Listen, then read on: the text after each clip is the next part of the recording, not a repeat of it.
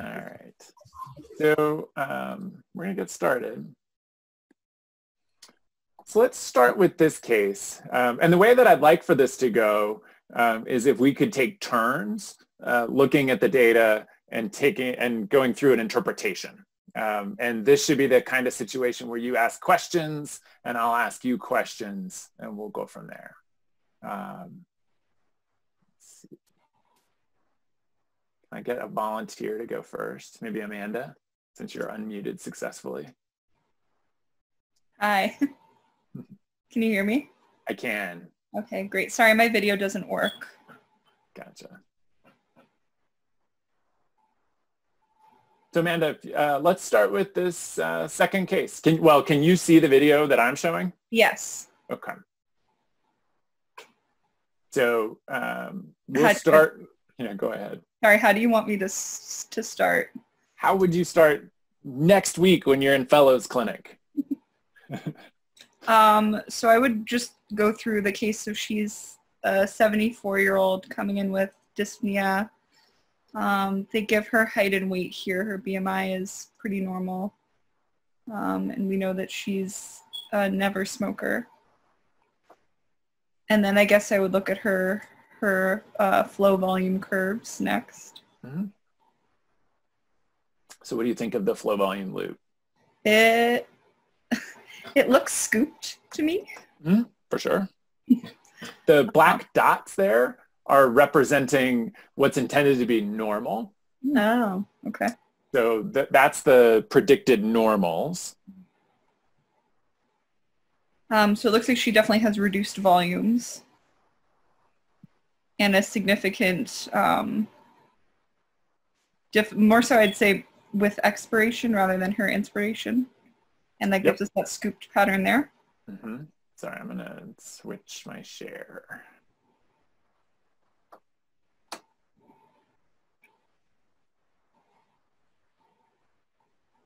Okay, hang on. I'm going to switch to something where I can draw, which I thought was already installed. There we go.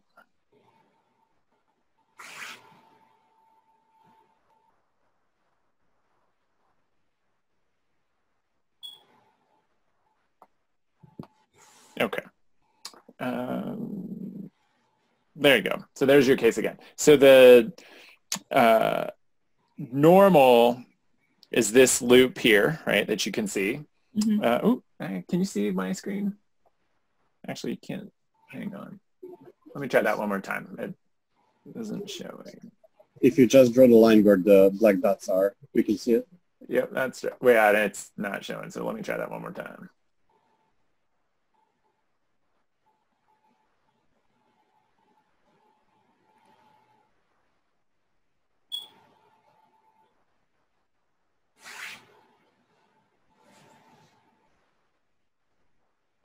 Okay, there we go.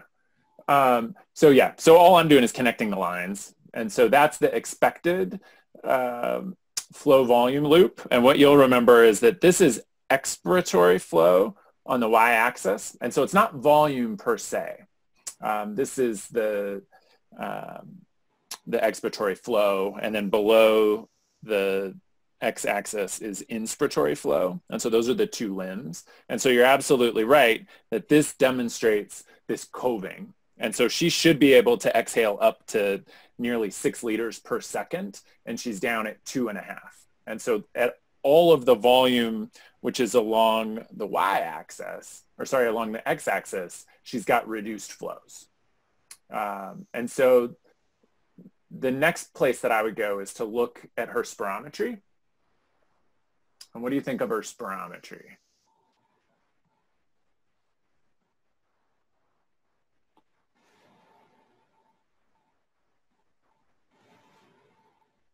Or what do you look at when you look at spirometry?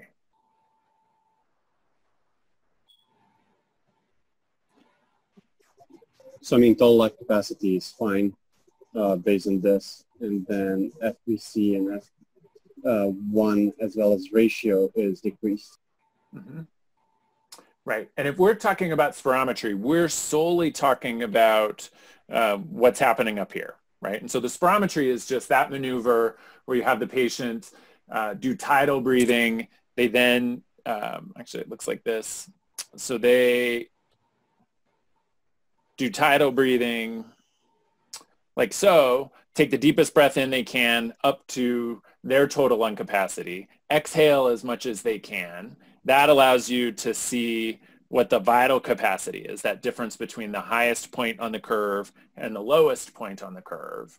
And if you look at that volume that they exhale in the first second, that's their forced expiratory volume in the first second. And then that will allow us to categorize vital capacity, FEV1, and that ratio. And those are really the only things we care about in spirometry. I think it's usually easiest to look first, this is the wrong case, at the ratio. And so her ratio demonstrates that she's got obstruction, right? How do we quantify obstruction?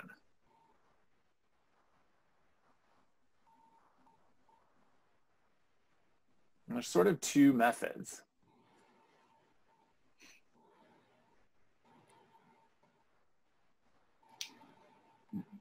Or what are the two methods? How does the ATS guidelines suggest that we should quantify obstruction?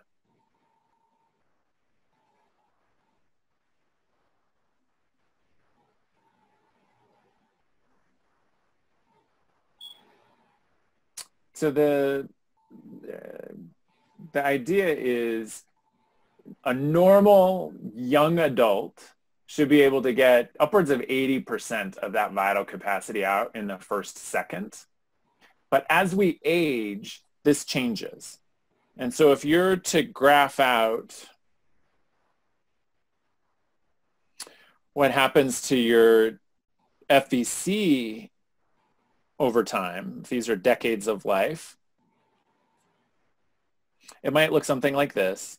And if you look at FEV1, because of changes in elasticity with the lung, our FEV1 falls further, and so disproportionately.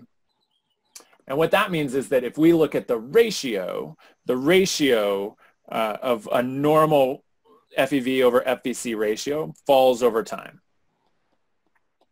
And this is exaggerated, but it may look something like this, where when you're 20 years old, you should be in the 80s. And as you age, that will fall. And so by the time you're 80 years old, your FEV over FVC ratio is likely to be in the 60s, maybe even the low 60s. And there's two different schools of thought about how we characterize this obstruction. The ATS's approach, which is likely what many of your programs will do, is to look at the lower limit of normal. And so the lower limit of normal here is 63%. And this is because of this woman's age. So her average predicted FEV over FVC should be a ratio of 75%. But the lower limit of normal of that 95% population range is 63%. And this is a more specific way of observing obstruction. And so by that criteria, she's clearly obstructed. The other criteria that's still in use is what the Gold Foundation and COPD experts use. And they look at a straight ratio and say if it's less than 70%, that represents obstruction. But you can see that that has implications in the sense that if you use a hard cutoff of 70%, you're going to mischaracterize all these older patients who probably don't have lung disease and have a ratio that's less than 70%, which may be normal. And so these are going to be essentially false positives here, where you're saying you have this disease, which they may not have. The other challenge with that approach is what to do with this area here, which are primarily young patients who may in fact have real disease, but whose normal ratio should be well above 70%. And when they develop real disease and have real obstruction, they may maintain that ratio greater than 70%. And so by using GOLD, these would be people who are essentially false negatives, where they have real disease, but we may miss them. One of the things that's important to identify is that depending on what your institutional practices are, and depending on the faculty member that you're working with, there will be variability in what their approach is to reading PFTs. Your goal during fellowship is to develop a structured approach to PFTs, and then adopt a little bit of flexibility depending on the faculty member that you're working with. Let's step back a little. How do we generate these normals? So if we look at this woman, we're saying that her FEV1 is 1 liter, and we're saying that her predicted normal should be 2 liters. How do we derive those predicted numbers?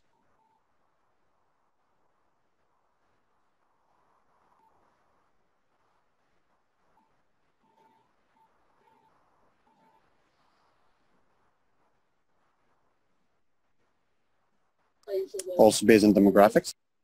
Yeah, be more specific. Which elements? Or what determines what your normal lung function is, or what could be normal for it? I mean, size of the body, definitely. So probably not just age, but the height. Mm-hmm. Absolutely. So we know that as we age, certainly our lung function is going to peak in early adulthood, generally in our early 20s. That's when lung development is finished. And so we'll have our peak lung function in the early 20s. And so age determines it going up to that peak function. And then like I showed you, you lose lung function over time. So age is part of it.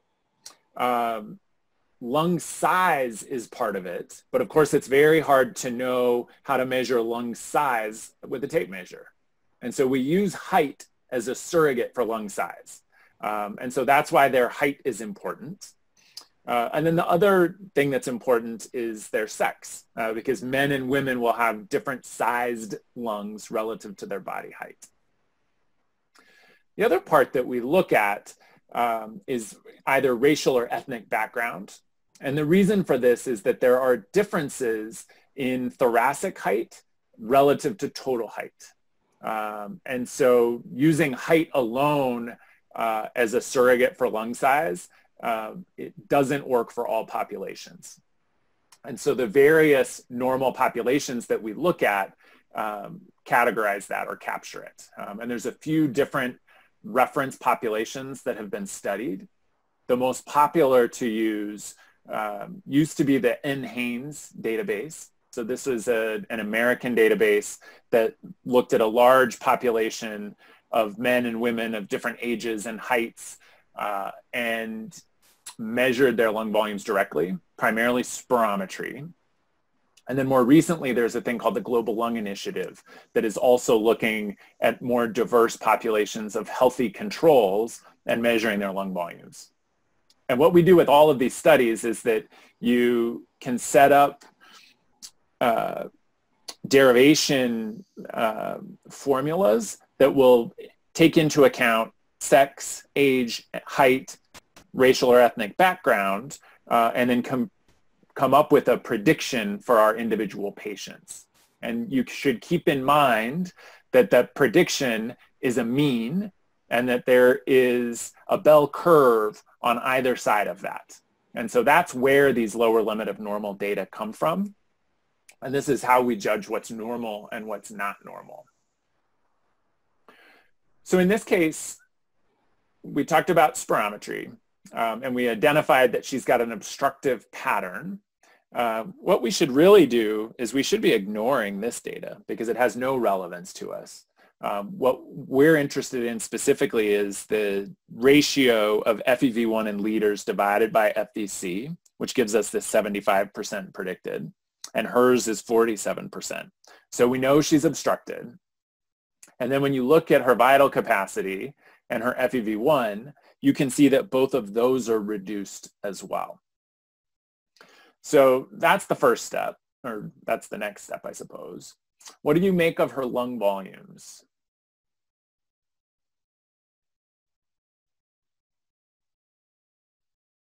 or which lung volumes do we care about?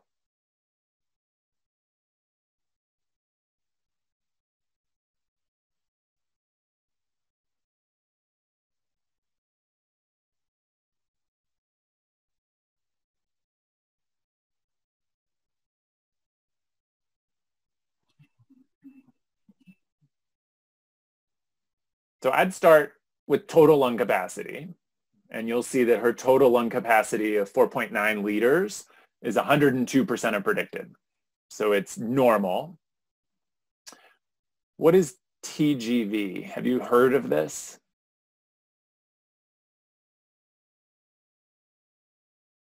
Stands for thoracic gas volume, but really it's just a fancy way of saying functional residual capacity. And so it's this volume here, or sorry, not this volume, it is this volume, functional residual capacity, where at tidal volume, what volume of gas is in the chest? The way that you can find your functional residual capacity is to take a deep breath, to exhale passively, and when air stops moving, that's your functional residual capacity. It's the point physiologically where the lung wanting to recoil in and the chest wall wanting to recoil out are in balance. But thoracic gas volume is a snobby way of describing that when you measure functional residual capacity via plethysmography. Let's go back to these cases. So here we see that her functional residual capacity at 3.9 liters is increased. And so she's at 146% of predicted. And when we look at her residual volume, which is the gas that is remaining in her chest, this distance here, when she is exhaled as completely as she can, that's also reduced. Or sorry, increased, if you look here. It's 130% of predicted. So there's variability here around how people will describe this. So at our institution, we would say the total lung capacity is normal, but she's got an increase in her RV and her functional residual capacity. And that we would characterize as hyperinflation. Other institutions will say if you've got obstruction, but a normal total lung capacity and an increased residual volume, they would call that air trapping. And either of those are right, and we don't get specific guidance from the ATS about how to interpret that. But those are the volumes primarily of interest here.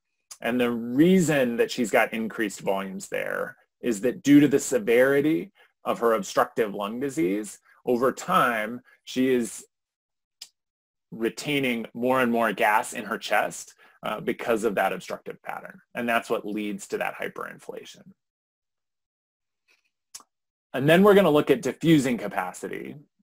And you'll see here that our diffusing capacity, which is 14 milliliters per minute of per millimeter of mercury of carbon monoxide, is reduced. It's at 71% of predicted.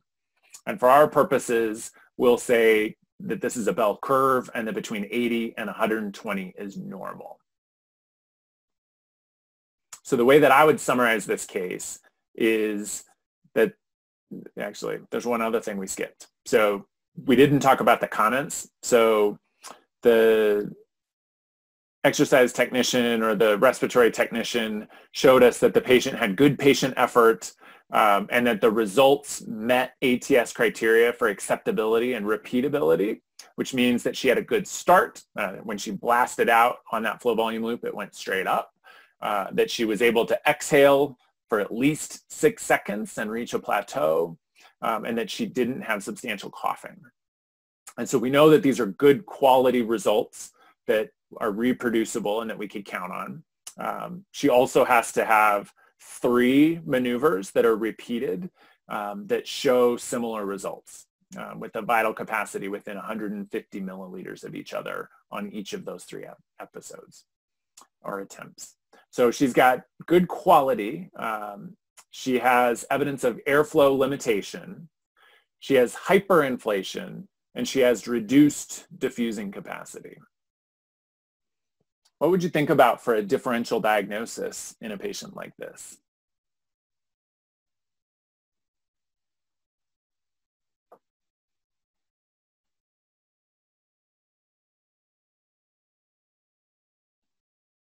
It's COPD asthma as an obvious.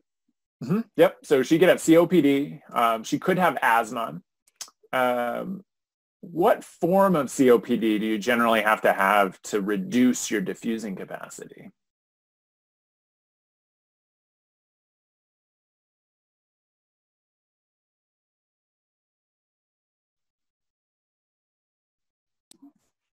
Emphysema.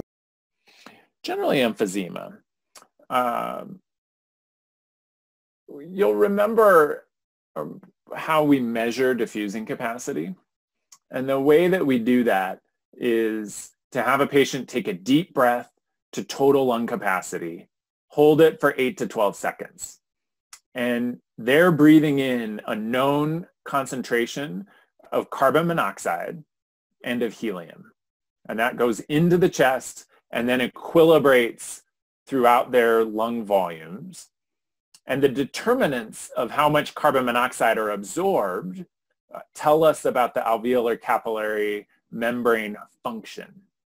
And so we're looking at the surface area of the alveolar capillary membrane as a whole. We're interested in how the thickness of that alveolar capillary membrane is functioning. Ordinarily, these are microscopically thin endothelial cells up against alveolar epithelial cells with a capillary that runs between them. The hemoglobin concentration matters because this is what the carbon monoxide is binding to. And the cardiac output matters. And the reason for that is that we're trying to assess the amount of blood that's in the chest that's available for carbon monoxide to bind to. And so patients that have very sluggish cardiac output, whether because of severe heart failure or severe pulmonary hypertension, the number of passing red blood cells with hemoglobin will be reduced. And so you can think about that fraction of time that the red blood cells are passing through the alveolar capillaries, which is about 3/4 of a second. And if they're passing very slowly, there will be less hemoglobin available to bind carbon monoxide. And then lastly, there is an impact from altitude, that the higher you go, there will be a slight and linear increase in your diffusing capacity. So in this case, in a patient that's got obstruction and has a reduced diffusing capacity, like you identified, we're worried about emphysema, which will result in a loss of surface area. Other lung diseases that might result in this pattern could be severe COPD with pulmonary hypertension. And then perhaps if you had a combination of emphysema and pulmonary fibrosis, you would have those two diseases work in opposite directions. And so you may have airflow limitation, but rather than having markedly hyperinflated lungs, that will be canceled out by the fibrosis, which will reduce your volumes. And it may result in something that's relatively normal or preserved lung volumes, but have a reduced diffusing capacity. Would in that case, FNO index be more normal, like the ratio FEV1 and 3? It may be, but it may not. And those two things actually work. They're opposed in patients that have emphysema and fibrosis. And so if you have pure pulmonary fibrosis, you tend to get increased airflows. And we can talk about that in a later case where it will come up. So they have increased airflows with pulmonary fibrosis. And then the countervailing obstruction might result in a more normal ratio. It depends a little bit on how much emphysema relative to how much pulmonary fibrosis. this one certainly suggests that it's more airways and more emphysema from that regard. Do you have other questions related to this case?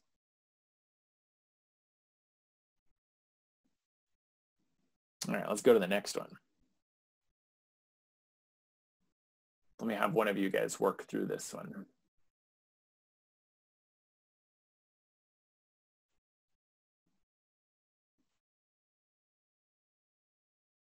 Roscoe, were you the one that we just heard from? Correct. So let's try. So 67-year-old man has BMI of 33, which will probably be important for the case. The actual curve, the shape looks kind of fine and like goes up, and then maybe in the small lung volumes there's some decrease, and there's decrease in the volume, total volume. If I look at the spirometry, the index is fine, the ratio to no index, and but the actual FVC and FV1 are lower, so that points more towards restrictive disease. But then the total lung capacity is also lower, which would go with that. And let's see what else. You said TGV, which is decreased, which would also go with it. There's kind of like a restrictive pattern rather than obstructive. So if you were just looking at the spirometry, that's the correct interpretation, right? There's no evidence of airflow limitation, but when you look at that vital capacity and the FEV1, they're both reduced.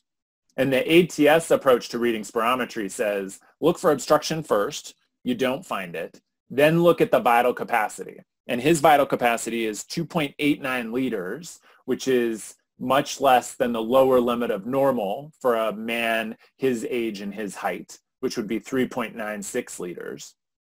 And so he's got no airflow limitation, but a reduced vital capacity. And then there's two potential explanations. The most likely explanation is that there is a restrictive disease. And the way we would interpret this spirometry is to say this spirometry with symmetrically reduced airflows suggests a restrictive pattern, but you need to measure lung volumes to confirm that. And when you do that in this case, you see his total lung capacity is less than 80%, as is his functional residual capacity and residual volume. So all of his volumes are reduced. He has a restrictive disease. And then you look at his diffusing capacity. And what do you make of that? Which of those numbers do you care about, Roscoe? I mean, actual number, I think, but I have no idea. Which of the values? Yeah. Like 12.65 that we see. Yeah, and we care about both. The number that you're going to hear the most is that people will report what the percent predicted is, because that puts it into context.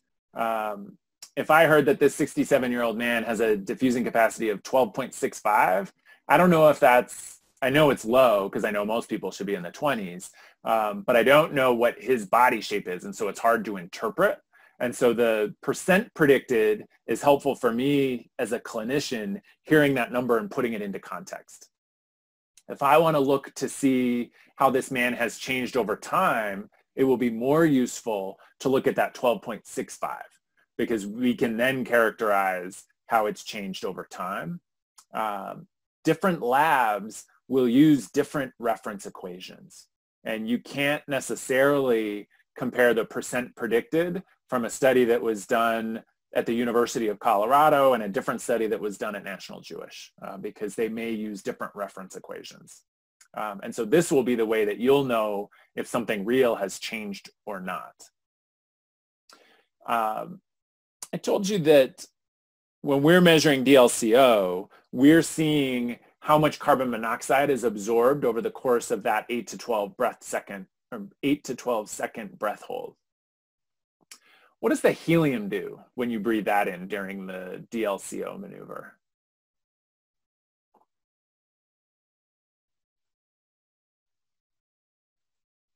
Why are we having them do that? So I'm guessing it doesn't cross the to the blood, but it measures the total lung capacity. That's right. And so it's an additional way of knowing how much lung volume is available for that carbon monoxide to cross. And so what happens is you breathe in a known low concentration of helium. Helium has very different physical properties compared to carbon monoxide. So we choose carbon monoxide to see how well the alveolar capillary membrane is working because it diffuses across that membrane very easily, and then it avidly binds to the hemoglobin, which is passing. Here, the helium does not pass through those alveolar capillary membrane. And so you breathe in a known volume and concentration of helium. It mixes with this unknown volume of gas that's already in the chest. They're holding their breath for these 8 to 12 seconds at total lung capacity. And that concentration of helium equilibrates throughout that volume of gas that's in their chest. As it equilibrates, it comes to a lower concentration, and then they exhale it, and we measure that lower concentration. And we can use algebra to solve for what volume of gas must be present in that patient's chest at total lung capacity. And it then allows us to anchor where our flow volume loop is, and then we can derive all of the rest of the volumes. The way that we use that from a practical perspective here is that that result of 4.52 liters is the alveolar volume. And what you'll see and what you likely learned in medical school or talked about in residency is that you can correct the observed diffusing capacity relative to the alveolar volume. And that's what gives us this DL/VA, or diffusing capacity corrected for alveolar volume. In medical school, we made this distinction that restrictive diseases from the chest wall that result in low lung volumes, because of those low lung volumes, will give you a low DLCO. If you correct for those low lung volumes, then that number will normalize, and that will suggest that it's an extrapulmonary restrictive process. And you'll recall that it can be anything from morbid obesity through any anatomic layer until you reach the visceral pleura. Morbid obesity, problems with the bony skeleton, problems with pleural plaques, pleural effusions, etc. You also learned that if you correct DLCO for alveolar volume and that number is low, that suggests that there is a restrictive lung disease as the cause. And the most common example is pulmonary fibrosis. So what you might encounter in resident or fellowship is that many people will only report the DLCO corrected for alveolar volume. And I'm going to caution you right now that this is actually a little bit of a party trick. So I'm an interstitial lung disease doctor, which is where this is coming from in part. The diffusing capacity in early interstitial lung disease is the DLCO is the first number that will fall. And the rationale for that is that when that patient has very early disease and you start to deposit some inflammation and some fibrosis in those alveolar walls, you will interrupt diffusion before you're able to put enough inflammation and fibrosis to result in shrinking lungs. As that scar accumulates and as it contracts over time, you'll operate, or it will result in low lung volumes. But that won't happen until you have relatively advanced disease.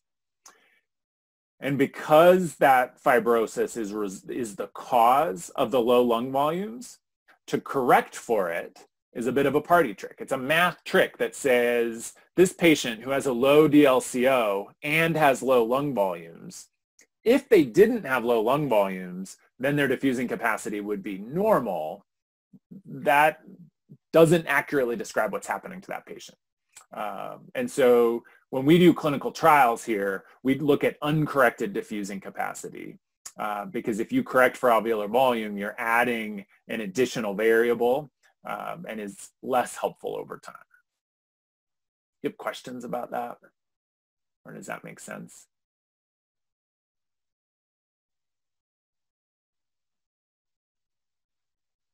All right, good. Let's move on to the next case. So Lamar, have we heard from you yet? I think he had a loud background. Let's see if he can join us though.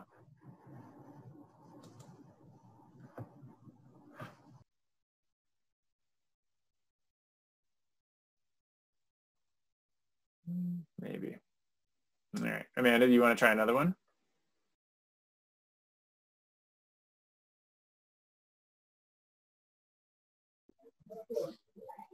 I mean, if nobody else, I can try again. Let's do it, Roscoe. So 43-year-old man, dyspnea, 6 feet tall around, and the BMI 39, and extensive smoker. Based on the look of the curve, it looks like both volumes are decreased, and also like both look restrictive and obstructive based on the just look at the curve. Mm-hmm. Then the spirometry, so the ratio is decreased, 65% predicted, and both FVC and FV1 are also decreased, which will look like obstructive pattern. But then when we look at the lung volumes, TLC is decreased actually. Mm-hmm. And residual, so residual volume like TGV is also decreased, which would go towards restrictive more than obstructive. Then when we go at the DLC, so the diffusing capacity is also decreased, both percentage and the absolute number. And then what you also mentioned is the ratio of that and alveolar volume, which looks normal here. Mm-hmm. So yeah, I would stand with the mix as well. Now is the mix because he's a smoker, has obstruction, and then morbidly obese, and that gives us some restriction. I'm not sure. Right, and you can't know that just from looking at this PFT. You can think about that based on the data that's presented, but you're absolutely right. So these, we would interpret this as acceptable test results, a mixed pattern of restriction and airflow limitation, or a mixed pattern of restriction and obstruction with decreased diffusing capacity that corrects for alveolar volume. And then you're absolutely right that you just need an obstructive disease with a superimposed restrictive disease to get at that. And there's a lot of combinations clinically that would do this. And so severe asthma in a morbidly obese patient might do this. Forms of interstitial lung disease that cause airways involvement and parenchymal involvement would give you both the obstruction from the airways disease plus the reduced lung volumes because of the fibrosis. And you won't know that without knowing more about what that patient looks like. Let me show you something else. So we said that the predicted looks like this. These studies that we've looked at have not necessarily been anchored left to right on volume, right? This is a flow volume curve. And so this is expiratory flow above the x-axis. This is inspiratory flow below it.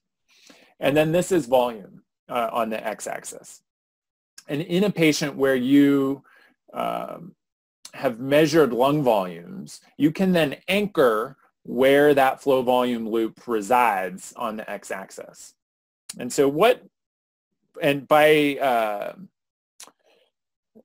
just by practice, we use 0 as the point here and increasing volumes to the left. And so what lung volume would be located where I've drawn that arrow, Roscoe?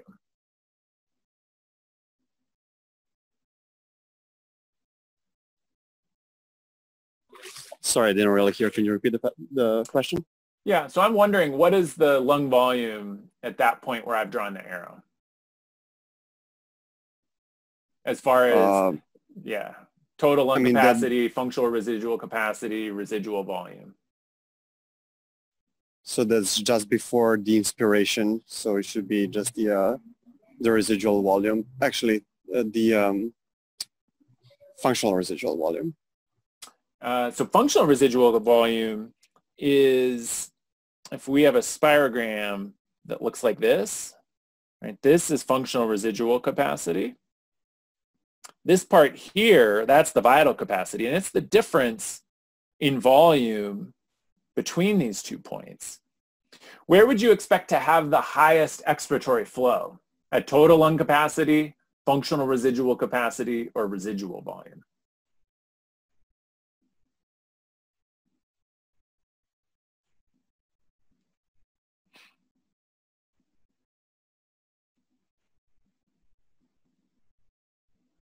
And you could picture this. So if you were to take a deep breath in to full lung capacity, how hard can you blow out?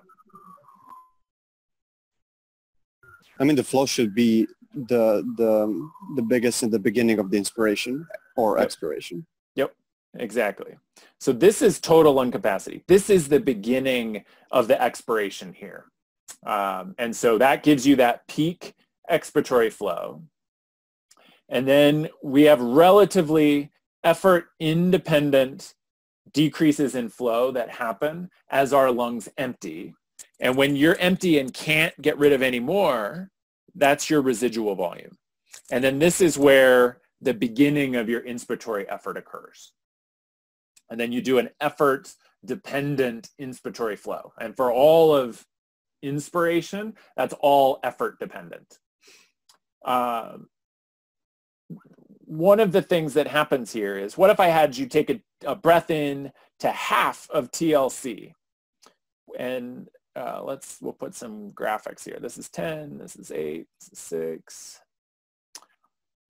What volume of expiration would you expect, or what flow rather would you expect at half TLC? Would it go to 10 liters per second?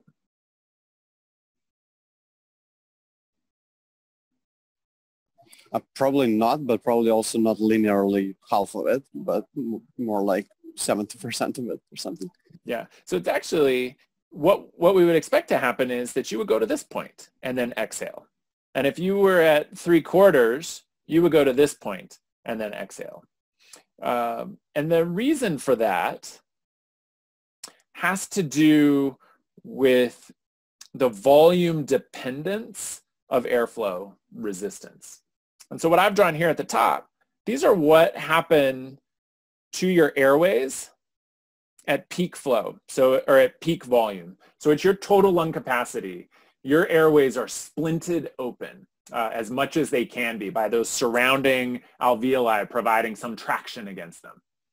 And as you exhale, and as the volume in the lung goes down, there's less radial tension that's being applied to those airways. And so those airways then get smaller and smaller as you exhale.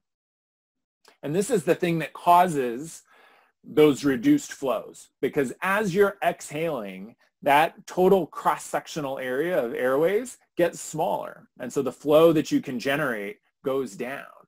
And that's the thing that determines what level of flow you can get, and that's what results in that decreased slope here. If you, let's see what the best question is here. Well, so what happens to somebody who, like our first case, has airflow limitation and hyperinflation? What would their flow volume loop look like in this picture? And if it's okay with you, Roscoe, I'm just going to keep asking you questions because you are engaging, sure. And hopefully this is helpful to you. So total lung capacity would be bigger, as we said, because of the air trapping. Then residual volume would also be bigger, so it would be almost like the whole, like move to the left. And then the flow would be, you said it's mixed restrictive, right? So it would be lower Mm-hmm. Well, The same pattern. and remember, the flow is independent of the restriction or not. But the flow is reduced because of resistance in the airways. True. The volumes will be lower because of the restriction, right? Right. So if they were just hyperinflated, you would take that whole thing, shift it to the left. Their total lung capacity is now here. Their residual volume has moved up. And the amount of flow that you would expect here is reduced, and it's reduced at every lung volume along the way. And that's what results in that concave up coving of the flow volume loop. And not all centers are going to anchor their flow volume loop. And the examples that we've had so far haven't done that, right? They're showing 0 here. You can realize what their vital capacity prediction is, which is that distance along the x-axis, but they're not centering it to show you what the residual volume is in a clear way. And then the centered one will be based on the predictive values, right? So we can basically, just looking at the graph, know if the TLC and residual volume is changed. Absolutely. And that's how we report ours, is that the blue is the predicted, and then you can look very carefully or very quickly just at that flow volume loop. You can know what's happening to volumes, and you can tell if there's obstruction or not. And you can recognize that obstruction based on this decrease of flow relative to where you would predict it to be on that blue line. Similarly, you can show what a restrictive pattern would look like in a patient that's got pulmonary fibrosis. And it might look like this. And remember, this point here, that's the total lung capacity. The residual volume is also smaller. And the difference between those points, the vital capacity, is also smaller. And it's smaller because in that patient, they look like this. And this distance here of vital capacity has to be reduced because the total lung capacity is low and the residual volume is also down. And so the vital capacity is a bit of a surrogate for total lung capacity. Their absolute flows will be reduced because you're operating at low volumes, but the ratio will be increased. And technically, at this point on a normal person, they should have stopped here on that blue line. But this patient has increased flows for that point and increased flows along the rest of each of those volumes. The rationale for that is that the patient who has pulmonary fibrosis, the increasing thickness and that traction that happens outside those small airways pull them open in a phenomenon that's called traction bronchiectasis, and actually increases the cross-section of the airways at every volume. And so you'll get increased flows through each of those volumes. But they're reduced relative to a normal patient who would be operating at higher lung volumes ordinarily. You got questions about that? Or if not, we'll move to the next case.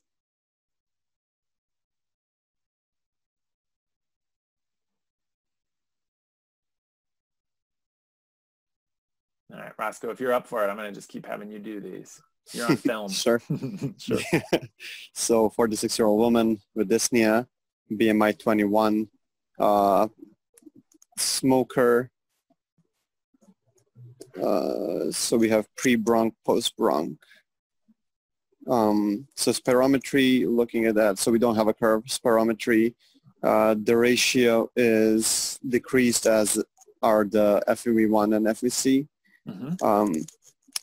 Now, is this bronchodilator or bronchoscopy, pre and post-bronch? Yeah, bronchodilator. So this is the way that they'll show if you're doing a bronchodilator challenge. So bronchodilator challenge showed some improvement of 15% in FVC, 28% FEV1, and 10 in FVC, 10 in ratio, which should be significant, more than 15% as far as I remember, but I haven't reviewed it prior to this course. And then lung volumes are, so total lung capacity is okay. Functional residual volume is increased, so there is some air trapping. And diffusion is decreased as well. So it's kind of a mixed picture, and it does respond to the bronchodilator if my numbers are good. Yeah, so this is the opportunity to review what the ATS criteria are for a bronchodilator response. And the idea is that there is an increase in 12% and 200 milliliters in either your FEV1 or your FVC. And so the rationale for including the 200 milliliters is that in patients like this, you have very low lung volumes. There is some variability in just doing the test. And a 12% improvement in a patient that's got an FEV1 of 600 milliliters is still only about 70 milliliters. And so it's very small, and it's within the variability of the test. And so the reason for both 12% and 200 milliliters is so that you know that it's a real and clear improvement and not just related to variability. And so by both of those measures, this patient has that improvement, right? The way that this particular study shows it is the 16% improvement in vital capacity. And when you compare these numbers, you see that there is a 300 plus milliliter improvement. And the same thing is true for FEV1. My next question for you is, could this be just asthma? And if not, why not?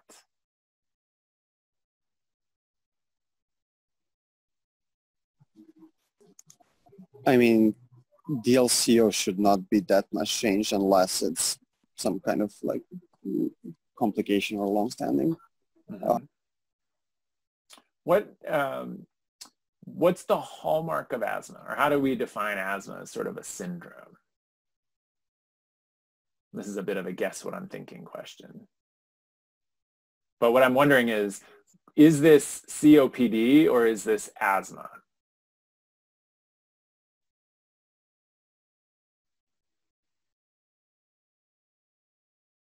So asthma should be reversible. Right.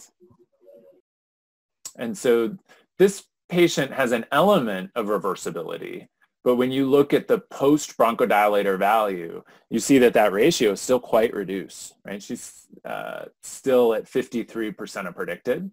And so this patient has persistent airflow limitation despite that improvement. And so the most likely explanation is that this is a patient who's got an overlap of asthma and COPD. There are other scenarios that could do this. If somebody's got really poorly controlled chronic asthma, they'll have persistent airflow limitation even after you give albuterol. But people who have run-of-the-mill asthma, they would have improvement. They might have normal lung function or would have normal lung function during those intercurrent periods where they're not having an exacerbation. But if they were having an exacerbation, had a mild decrease in obstruction, when you gave that bronchodilator, it should be fully reversible. And this patient, on the other hand, has ongoing rather severe restriction. So this case is primarily to highlight what we're looking for from a bronchodilator response. And how does DLCO fit in the picture? Yeah, so if we go back, I don't know where my drawing is. Well, I'll put one here.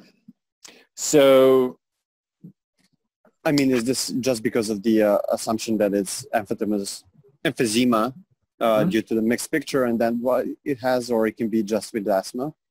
Yeah. Because I assume that it should not be unless it's severe asthma. Correct. So one pathway here would be that if there were a loss in alveolar capillary membrane, actually I'll show it here, that would be an explanation, right? So if you get a loss of surface area, that will reduce your diffusing capacity. What if you have severe distal airflow limitation? How will that interrupt your ability for your lungs to absorb carbon monoxide.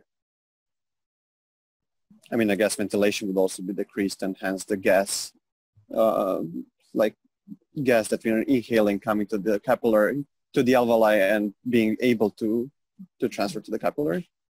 Yeah, so there's this concept known as a time constant. And so what it is it's the amount of time that it takes for your alveolus to empty.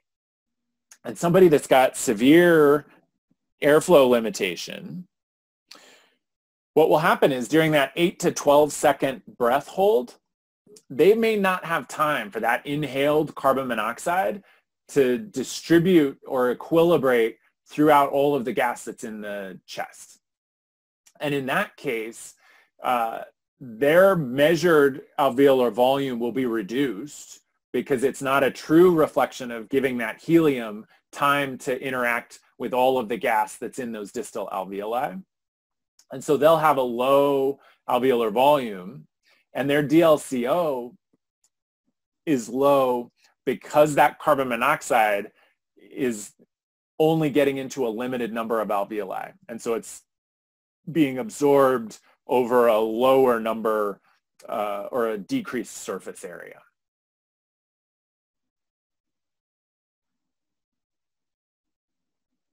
And so you don't necessarily know in this case which of those is the explanation. And you would need imaging or a little more information from that patient to be able to figure that out.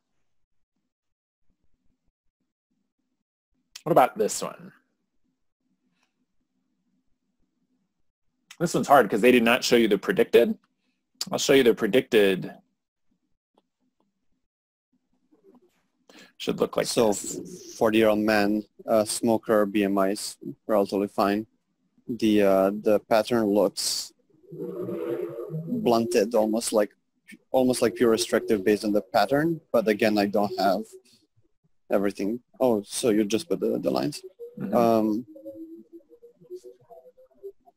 So based on the lines, looks like, so you're suggesting that the flow is decreased, but then the total lung, the volumes are actually okay, right? Because they're both 4 liters.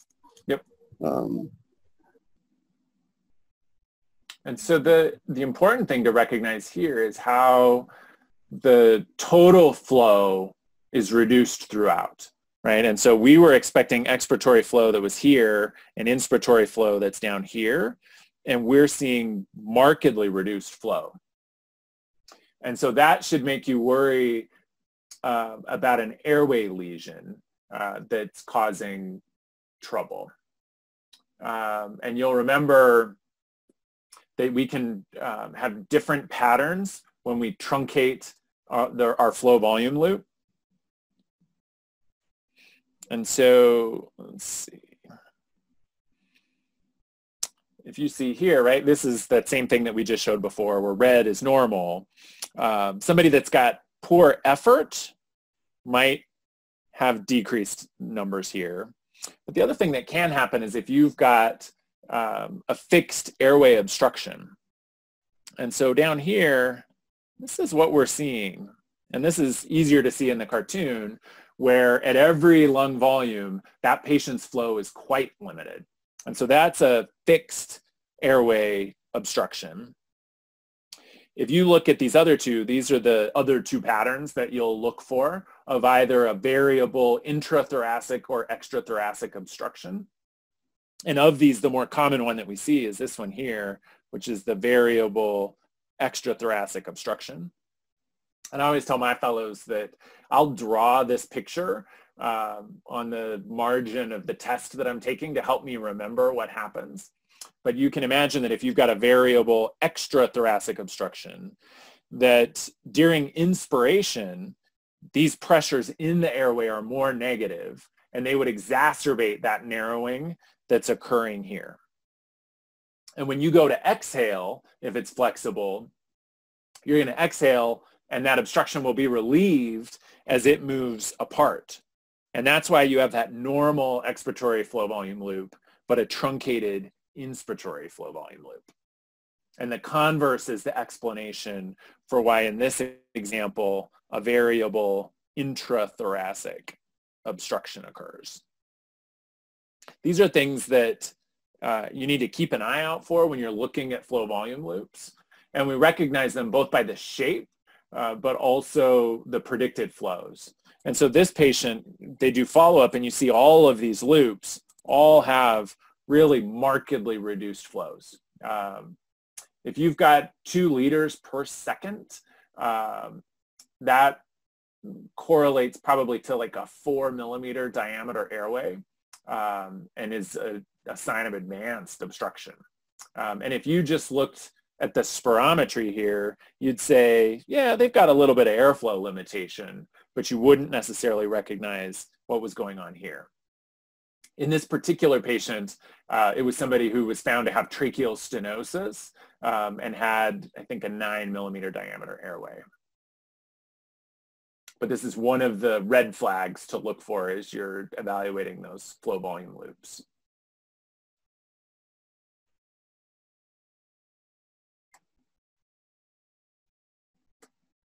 Let's see. All right, here's another good one. What about this case? So 57-year-old, BMI is okay, never smoker. Based on the curve, the lung volumes are decreased, but the flow is okay. At least the pattern of the flow is okay. Mm-hmm.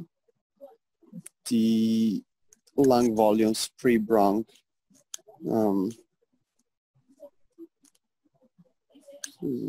so wait, spirometry pre-bronch.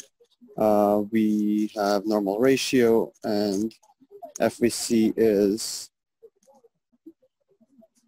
and FEV1 are okay, relatively. No, this first is predicted, the next is actual, sorry. Yep. This is one of the other challenges of reading PFTs at different sites is that they put them all in different orders, but you're exactly right. So FEV1 and FVC are 59, 57%, but the ratio is 5, fine 75%, which is like 98% predicted. Mm-hmm. And then post-bronch, we see some changes in spirometry, but not significant increase in either numbers. Total lung capacity is fine pre-bronch and no changes post-bronch. And then we have DLCO,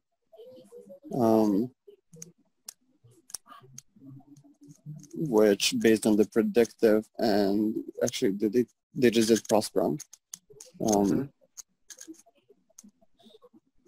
Looks okay. Yeah, it's kind of the low limit of normal. And then it corrects for alveolar volume. What do you think the explanation might be for that low or that pattern of restriction on the spirometry? I mean, it could be like just like for like the patient didn't listen to the technician and didn't do the full inspiration. Mm-hmm. And then the pattern looks normal, but then the volumes are kind of lower mm-hmm. with the normal ratio. Yep. The other thing to notice, and this is a little more subtle, is that in this case, the total lung capacity is at the lower limit of normal, and the residual volume is a bit high. Mm-hmm. So if we go back to, let's see, there's my loop here. Right. So there is air trapping? A little bit. And what I'm going to show you here is if you have, so blue is normal. So that's our normal spirometry. And if this patient's might look like this. All right, and so their total lung capacity is reduced. Their residual volume is increased relative. And remember, the difference between those is the vital capacity. And so that patient's vital capacity is low because the total lung capacity has come down and the residual volume has come up.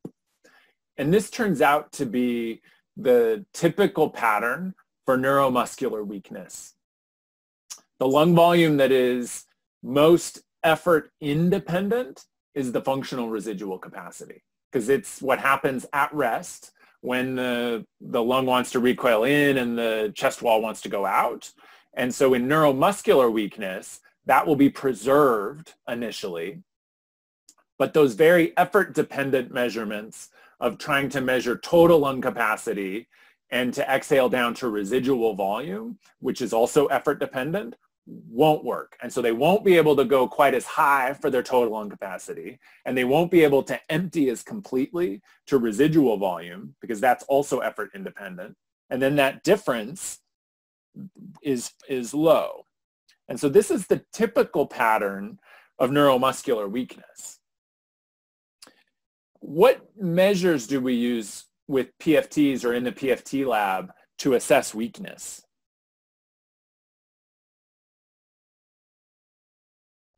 I do not know. So there's a few different ways. So one is that we can do what's called a MIP or a MEP.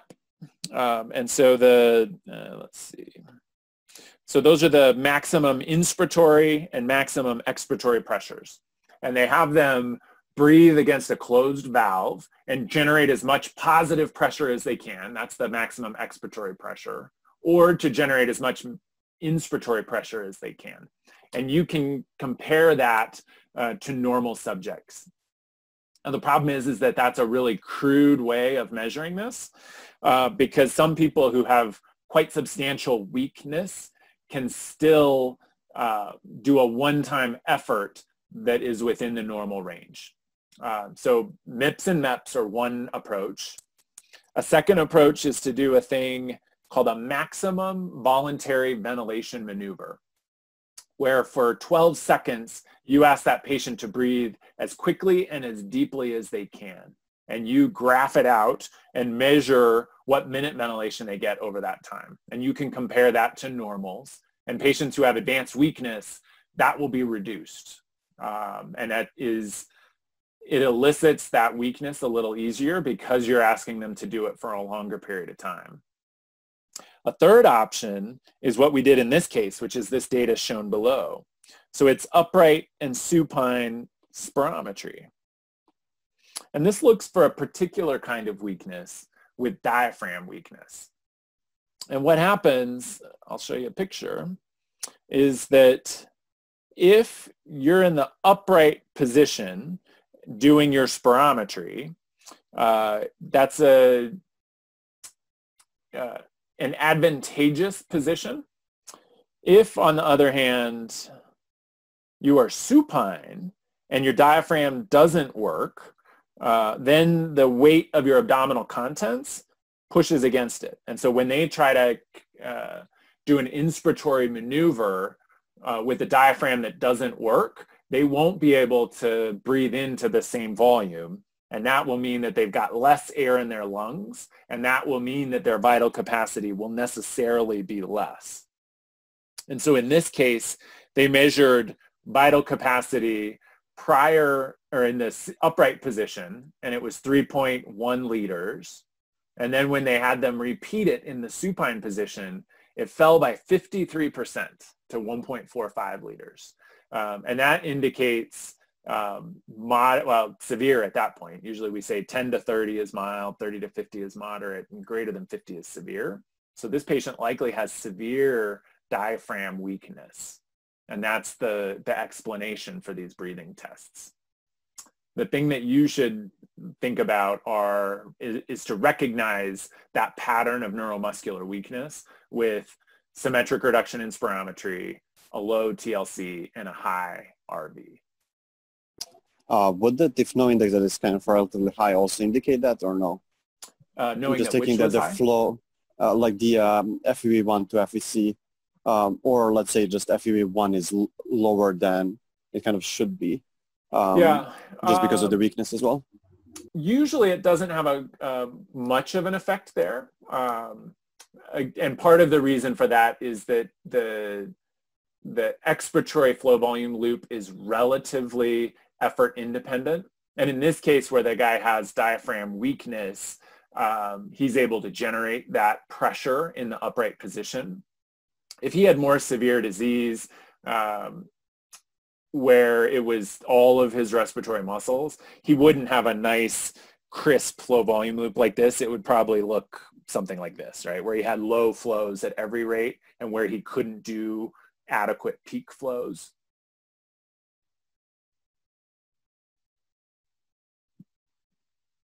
You got other questions about this one? I think we got it. Maybe only one or two more.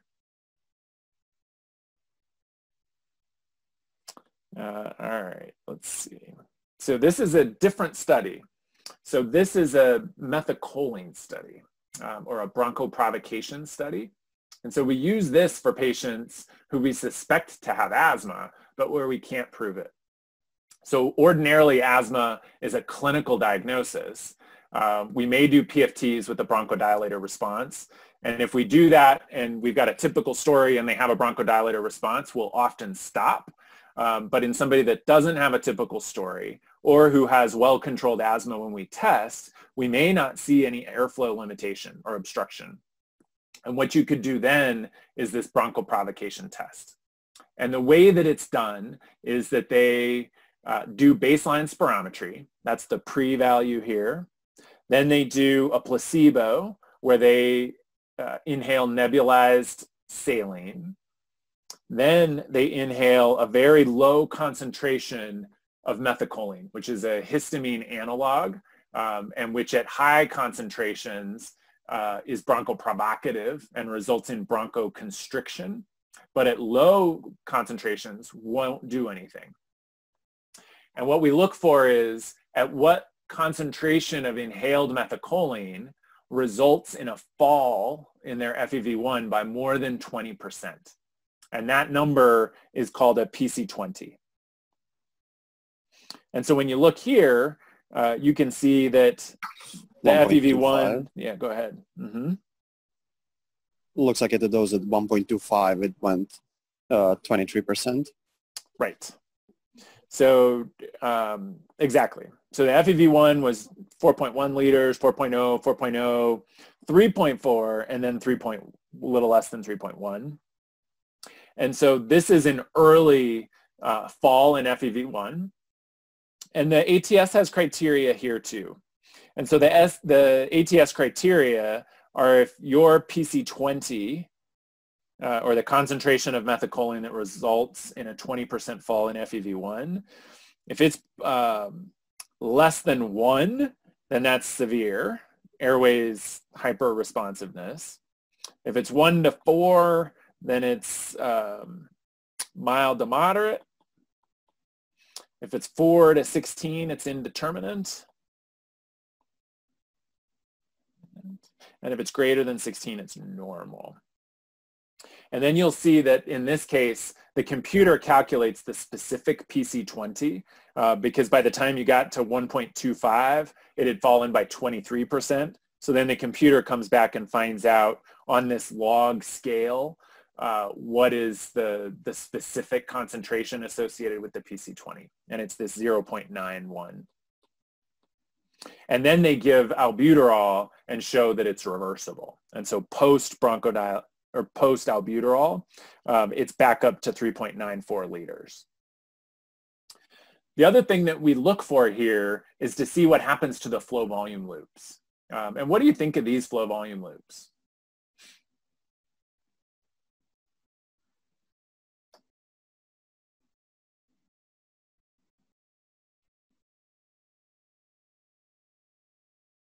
Think they're normal? I mean, the shape of it looks relatively normal in the expiration, and the inspiration is kind of flattened. Yes, exactly. So we didn't show the predicted there, but what you see is that each of these are relatively flat, and under normal circumstances, a normal inspiratory flow should peak at sort of mid-inspiration. And so this is expiratory truncation, and it's consistent with a variable extrathoracic obstruction. And the one that we're looking for primarily here is vocal cord dysfunction, which can often go along or is associated with asthma. mimics some of the asthma symptoms, but requires different therapy. Increasing the intensity of your asthma therapy does not help with your vocal cord dysfunction. Doing speech therapy work to learn how to relax those muscles is the treatment.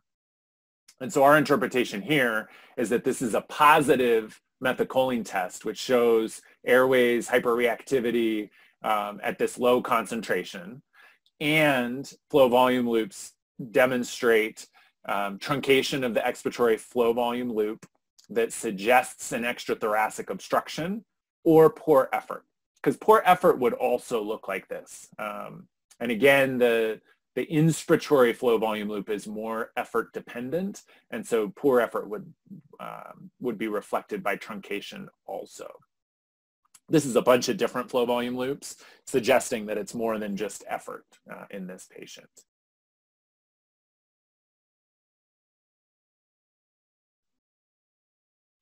And I think there's one last one, and then we can finish. What do you think of this case?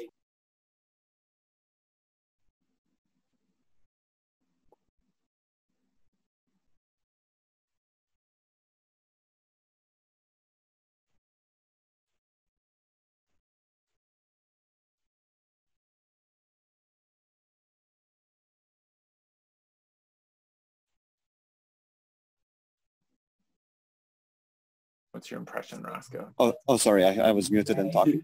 So, eight-year-old man, smoker with a BMI of 29. The curve inspiration looks relatively okay. Volume looks relatively okay. Is between 4 and 5, and the expiration curve looks like the FEV1 kind of didn't peak as much as I would expect. Like it's not the sharp incline. And then looking at the spirometry, the ratio is okay. The FEV1, FVC, the numbers looks okay. Lung volumes, total lung capacity is fine, but residual volume is low.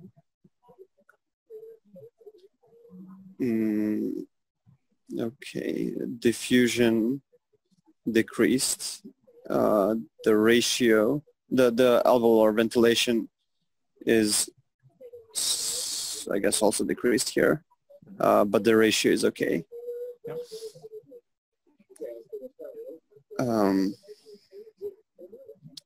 So I'm not sure, but like, let's see from the beginning. So spirometry, as I said, like the ratio is fine and the other numbers look fine, so it's unlikely to be restrictive disease.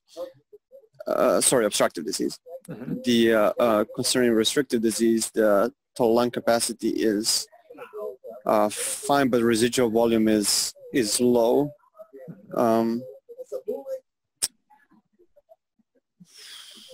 Which might be the case in some kind of restriction, but I'm not sure. Yeah. And then the LCO is decreased, so there is some problem in the alveolar membrane. Yeah, and so this is a pattern that suggests relatively preserved lung volumes, although each of those lung volumes is right at the lower limit of normal and the residual volume is low. But there is a reduced DLCO. And so one of the things that you should start to think about is, what's my differential for an isolated reduction in diffusing capacity? What are some categories of diseases that you think about in that case? Normal lung volumes, normal spirometry, but isolated reduction in diffusing capacity.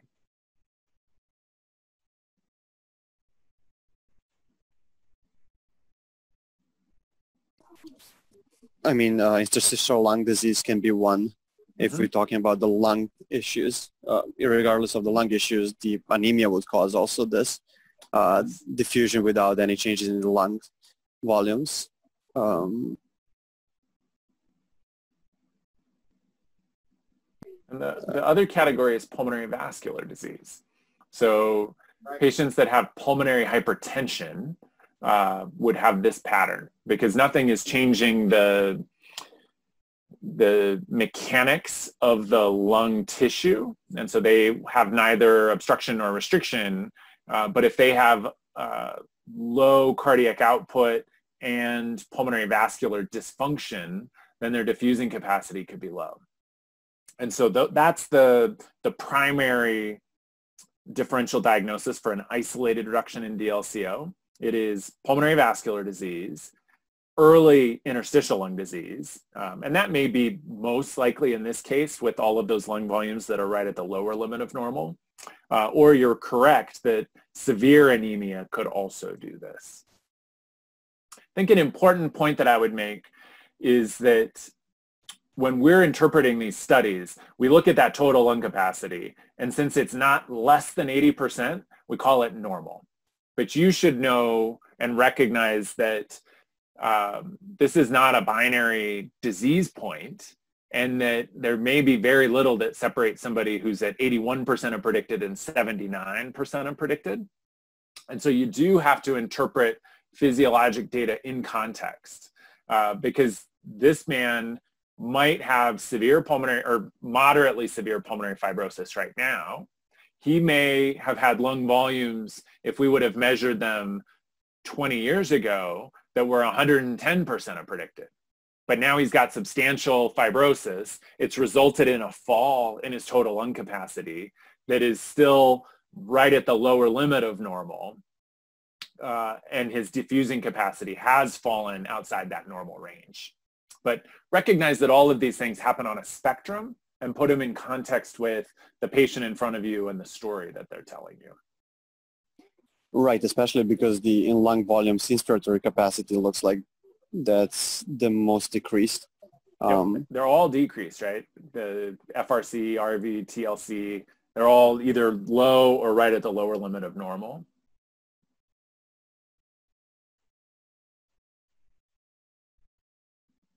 This is good. Where are you headed next month, Roscoe? USC, LA. Very good. Where are you now? Just moved in LA, in the new apartment. Where'd you finish your residency? Rutgers, New Jersey. Very good. Well, good luck. Thank you for being a sport and working through these cases. I appreciate it. No problem. Thank you. Good luck. Thanks.